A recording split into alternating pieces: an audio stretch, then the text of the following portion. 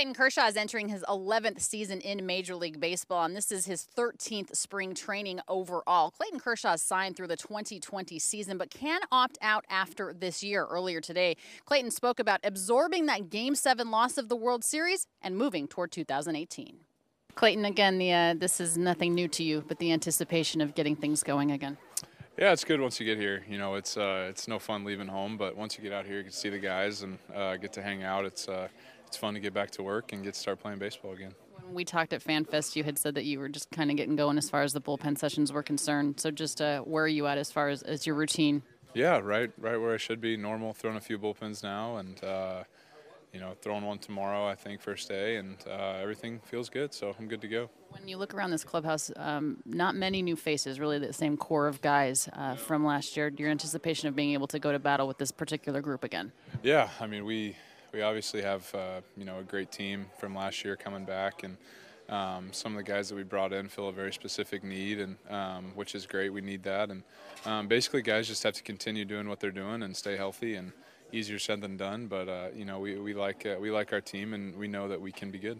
I know that you had some conversations with Darvish in the offseason, a catch partner, if you will. Your thought about losing him out of your rotation and perhaps having to face him against Chicago. Yeah, I mean, it's disappointing. You know, I enjoyed throwing with you, and you know, I obviously think he's a very special talent. So you know, makes it you know, I wish he had gone somewhere in the American League, but you know what, we'll just have to beat him, I guess. What's your anticipation now that he has signed, perhaps maybe moving that needle of the free agent market since it has been so quiet?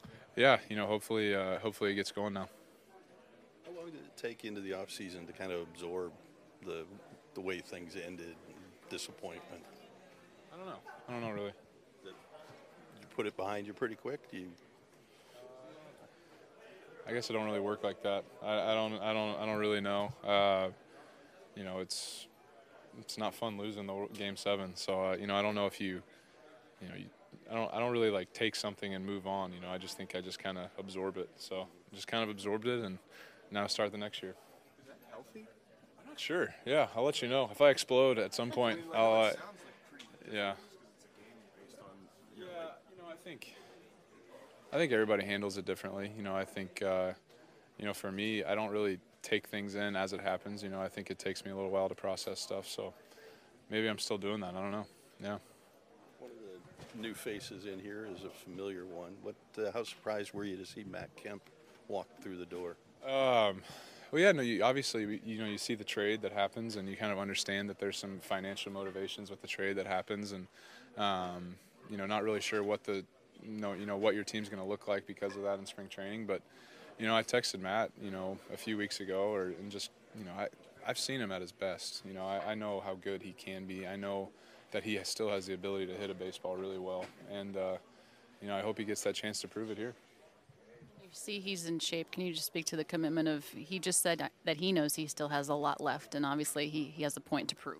Well, that's a great start. You know, having you know, obviously Matt you know, has something to prove, and that's awesome. And you know, he looks great right now. I think coming in from, you know, last year, this year, he looks awesome. And you know, if he's healthy, you know, his offensive abilities are, you know, unquestioned as far as what I've seen. And you know, if he can move around the outfield, catch some balls, you know, he could be a big asset for us. Do you, as a pitcher, as the ace of the staff, have an appreciation for position players that show up before they're supposed to?